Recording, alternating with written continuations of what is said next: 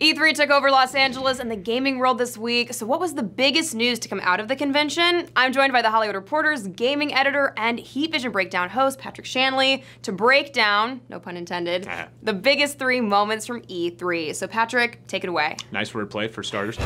You're not real. You're cloud. First up, we have Final Fantasy VII. It is a remake of the classic 1997 Square RPG. This was first announced in 2015, and this is the first time we're actually seeing gameplay footage. We have a release date next March in 2020.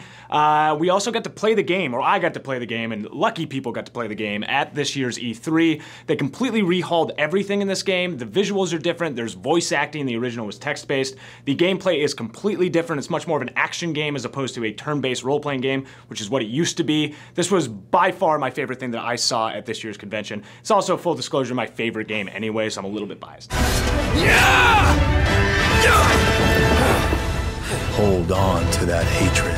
That's like the ultimate fan experience, and it sounds like fans are gonna love it. They will. Now, EA also showed off some gameplay footage from Star Wars Jedi Fallen Order. So what was the response to that like? At first, the response was not positive. People have been waiting for this game and got very excited for this game when they found out that Respawn Entertainment was working on it. Respawn is known for the Titanfall series. They also released Apex Legends this year. They have a good pedigree of making good games. The gameplay footage that they showed at EA Play on Saturday was a little underwhelming for fans. They didn't like the look of the game. They didn't think the gameplay was as tight as they thought it was gonna be. I've played the game and I was on the fence before I played it. After playing it, I want to put all those concerns to bed. This game is amazing. It is very, very tight. It's super deep gameplay. It's a lot like the Dark Souls games, if people know those. So a lot of parrying, really deep combat, lots of different enemies, and also it looks amazing. It's a new Star Wars experience, a new hero. We have familiar faces and a brand new droid.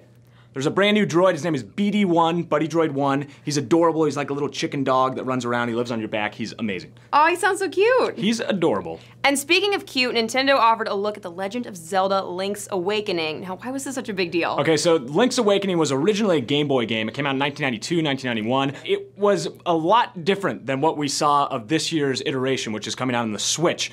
It kind of has a tilt-shifted art style. It looks a lot like Rudolph the Red-Nosed Reindeer, the classic animated films from the 60s.